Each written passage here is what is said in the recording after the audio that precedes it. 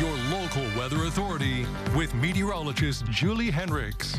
Well, good morning. It is a colder start out there this morning. Now, not a whole lot colder, but when you look at temperatures 5 to 10 degrees colder than where we were yesterday morning, an indication that temperatures are at least chilly as the day begins. Now, I will say this, as we're looking at these 30-degree readings around 32 to 35 degrees, this is warmer than it should be in the morning hours for a January morning. These temperatures are probably closer to where we would be for a daytime high. However, we got wind factored in, so that wind this morning coming in out of the west at around 15 miles per hour sustained is definitely adding a chill. We've had peak wind gusts in the overnight hour, already seeing some of those at 30 to 35 mile per hour wind gusts.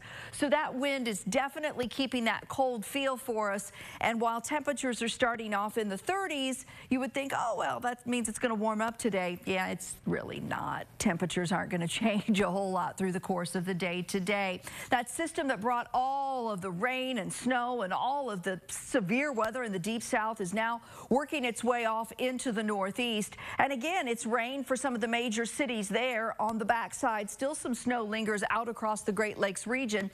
We had a little bit of light snow that could be seen in the overnight hours, but it didn't amount to anything as expected. It just was in the air and out there. So most of us wake up to a start to the day with damp roads, yes, but those temperatures are for the most part above freezing, so a scattered slick spot or two couldn't be ruled out, but most of us are going to be okay as we take off and head out the door to work this morning.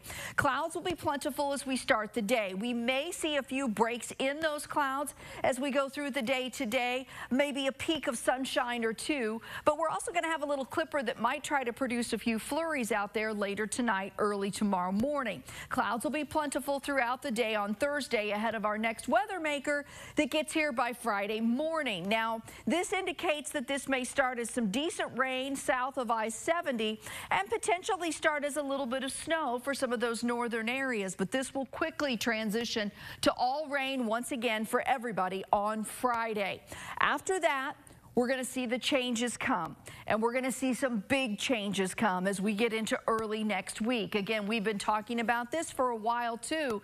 This cold air mass coming into play for us is going to drop our temperatures as we get into the start of next week to not only the coldest of the season so far, but dangerously cold in the case of wind chills below zero and temperatures down near the zero mark itself. Now, I think by the middle of next week, we'll start to see the coldest of air begin to go away, but I will say this, it's not going to warm significantly, and another blast of cold may follow as we get to the end of next week. A below normal pattern is going to hold in place through the middle and end of next week. Don't expect temperatures to improve, and do expect to have to bundle up no matter where you're going if it involves being outside next week.